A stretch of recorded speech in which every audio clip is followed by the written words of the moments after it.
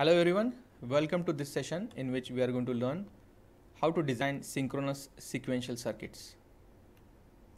So at the end of this session you will be able to examine the synchronous sequential circuits and design these circuits with the help of flip-flops and some gates.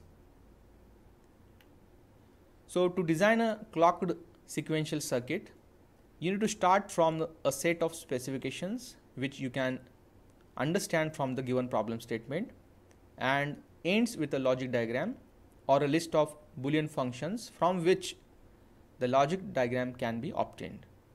So our aim is to get the logic diagram from the given problem statement. Sequential circuits requires a state table from its specification. So the first step is always a derive of a state table or an equivalent representation such as state diagram from the given problem statement. So it is always better to derive a state diagram from the given problem statement, and from the state diagram you can derive the state table and the remaining steps. You can complete the remaining steps. So the design procedure you can follow to solve these type of problems is listed here in terms of steps. From the word description, that is nothing but the problem statement given, you need to understand the specification of the desired operation required. And you need to derive a state diagram for the circuit. So when you have a state diagram, that state diagram can have different states. So some of the states can be redundant states which you need to get rid of. So to reduce the number of state, you have different methods which you can apply, and you can reduce the number of states from the derived state diagram, which results in the more simpler circuits. Okay, means you have reduced here the hardware required for your synchronous sequential circuit. Then after the reduction, you need to assign the binary values to the states. Then you need to convert this state diagram into a state table with these binary values. So the important step here is to obtain the binary coded state table. Then after the selection of the flip-flop, you can derive the flip-flop input equations and output equations with the help of few simplification methods. And if you have these equations and output expressions, then you can easily go for the final logic circuit diagram. So this is a rough procedure for designing any sequential circuit. So let us see this with the help of one example. Let us design here a sequential circuit with two flip-flops which requires one external input X. When this external input X is 0, the state of the circuit remains same. But when the external input X is 1, the circuit goes through the state transitions from 0, 0 to 0, 1, then to 1, 1, then to 1, 0, and back to 0, 0, and repeats. So here the first step is to derive the state diagram. In the problem statement itself, the number of flip-flops, the information regarding the number of flip-flops and the state is already given. So we can use this given information for drawing the state diagram. So here is how the state diagram looks like. So here we have the initial state 0, 0. So when X is 0, the next state is same as this present state, that is 0, 0. When X is equal to 1, the state is changed from 0 to 1, 0, 0 to 0, 1. When X is 1, the next state from 0, 1 is 1, 1. Again when X is 1, the next state is 1 0 from 1 1. Okay, means here we have converted this second statement from this problem statement for drawing this state diagram.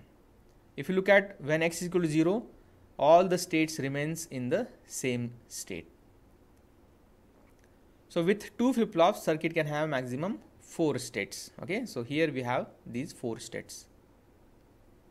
Next important step is state reduction if necessary. So for complex state diagrams, you need to apply different state reduction techniques which help you to reduce the hardware. Now this is a simple state diagram with only 4 states, and if you observe this correctly, there is no chances of reduction in the states.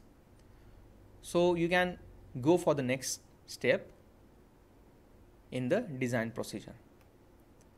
So the next step is state table. So as I said in the problem statement itself, the state assignment is provided, information regarding the state assignment is provided. So your state changes from 0 0 to 0 1, 0 1 to 1 1, 1 1 to 1 0, and back to 0 0 when x is equal to 1, and they all will remain in the same state when x is equal to 0.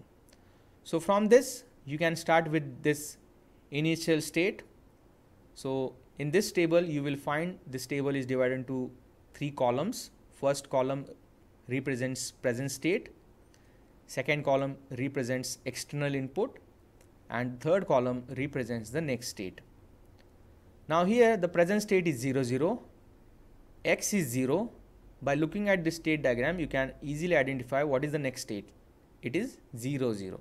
So we have written this 0 0 value in the next state table here. Similarly, when present state is 0 0, x is 1, what is the next state? The next state here is 0 1.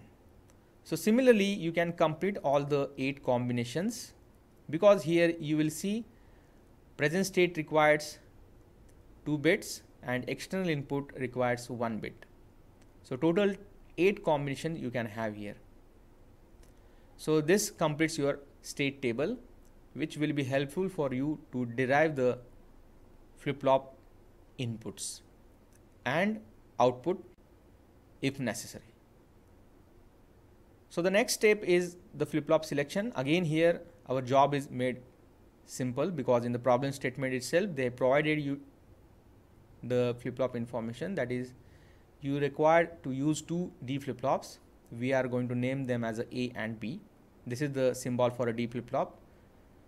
We all know what is the characteristic of a D flip-flop, that is Q plus is always equals to D.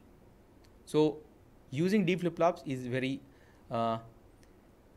easy design procedure. So let us see the next step. Next step is the simplification of the flip-flop inputs, equations and output equations. So in this particular design there is no output, so that's why we need to derive here only flip-flop input expressions. So with the help of this state table, we are going to derive these flip-flop inputs with the help of K-map.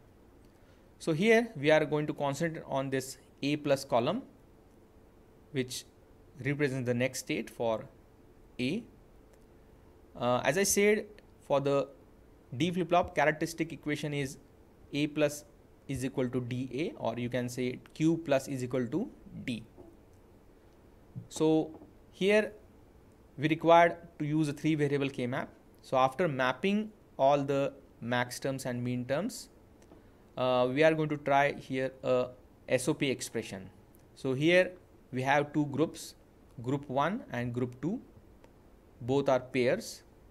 So the expression for group 1 is AX bar, okay, AX bar, whereas the group 2 expression here is a BX.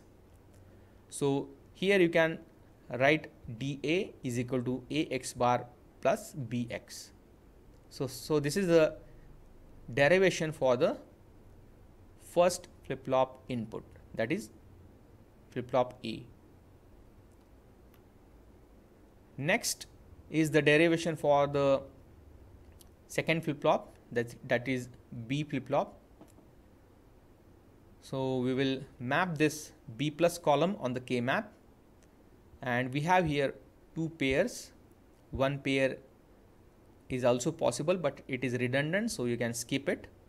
So we have here two pairs which are non-overlapped unique pairs. So group 1 expression is A bar X, group 2 expression is Bx bar.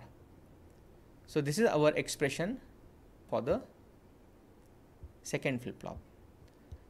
dB is equal to A bar X plus Bx bar. Now we have two expressions with us. Now if you look at this expression, you can identify how many gates you required actually. Means as I said in the start, that we require to use few flip-flops plus some gates. So if you look at these two expressions, you can identify how many gates actually you required. So here if you look at this particular expression, you require 2 AND gates for DA, 2 AND gates for DB, and 2 OR gates for both the expressions. X and X bar is also required, so one invert is also required.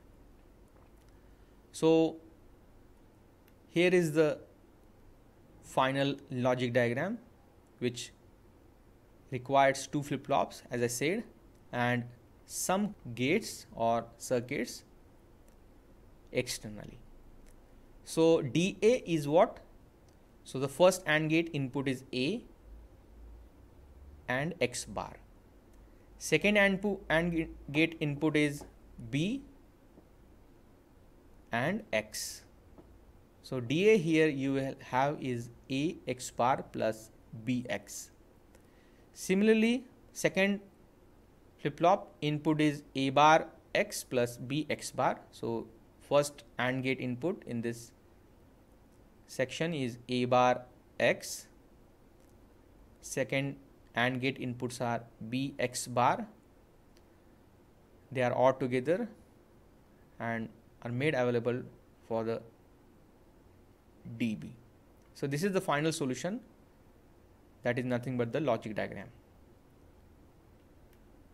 You can refer this book for the further understanding. Thank you.